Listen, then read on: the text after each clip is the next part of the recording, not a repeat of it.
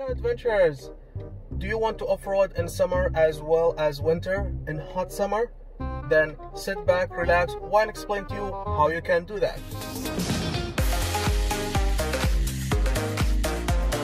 Hello everyone, off-roaders, adventurers, and welcome to another video with Bu Zayed. Today I'll explain to you how you can off-road in hot summer.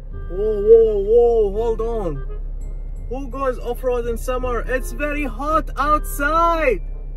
Are you crazy? Yes. It's like 50 degrees outside. Hot summer when it's like 50 degrees outside. Really? How is that possible? Unable to do that, don't worry about this guy. Unable to do that, you just need to follow 6 steps. Just 6 points I follow and I can go off-road in summer. Step number 1, make sure that you have a fully serviced car.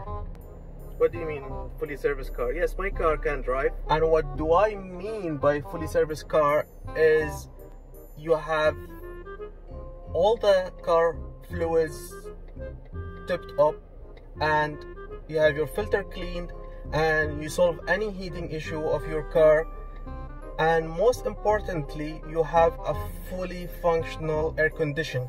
Make sure you have a fully functional air condition when you go off-road in summer.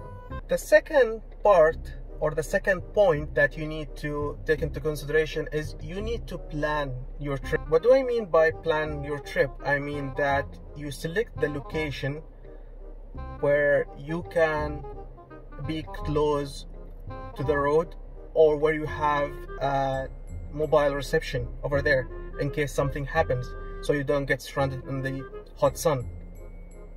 And also when we're talking about the hot sun, always try to plan your off-road as early as possible at sunrise. And in UAE, according to the experience, is try to plan your trip before 9 o'clock. The minute it starts at 9 o'clock, the sun heats the sand and the wind just blows the sands all over the place. So try as much as you can before 9 o'clock. Now if you want to drive after 9 o'clock, that's totally up to you, but I would recommend that you drive as early as morning. Now a lot of you will ask me, so what about night drive? Well, you can do a night drive, however you need to have some extra stuff like off-road lights, and in nights it's actually more dangerous to drive at night, especially if you're not very experienced guy. So I would say stick to early morning. It's nice breeze in the morning and you'll enjoy the drive. Third point is make sure you have an off-road buddy. Oh yeah? I'm an off-road buddy. You are an off-road buddy. I'm going with you. And most importantly, when you select an off-road buddy, most importantly, if you can, have someone with another car as well. Don't go out off-road with one car, especially in summer. So if one car broke down or you get stuck, the other off-roader buddy can help you. Point number 4 is to carry more drinking water. More and more. Do I carry I don't carry a full tank. What do you mean by tank? I don't have a drinking water tank in my car. Just bring some more bottles of water. So bring some more water. If you want to also bring some drinks with you, make sure that you put them in a fridge or a cooler, something like this is a cooler, and put the ice brick like this on top, just to make sure that your drinks stay cold over here. And if you're going for a longer trips, then you can also put ice in the cooler, and once the ice melt, don't throw that water, keep it, because it's going to keep all your food and drinks here cold.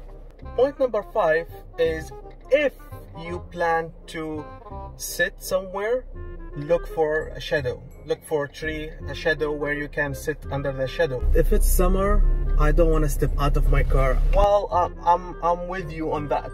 I will never actually in summer sit outside of my car, especially in this desert. It's really hot over here. point number 6, and it's the final point, is make sure that you wear a comfortable cloth, and especially boot. Oh yeah, a boot.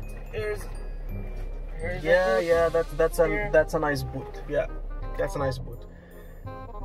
The reason for the boot is if you get stuck or you need to get out of your car, the hot sand will burn your feet.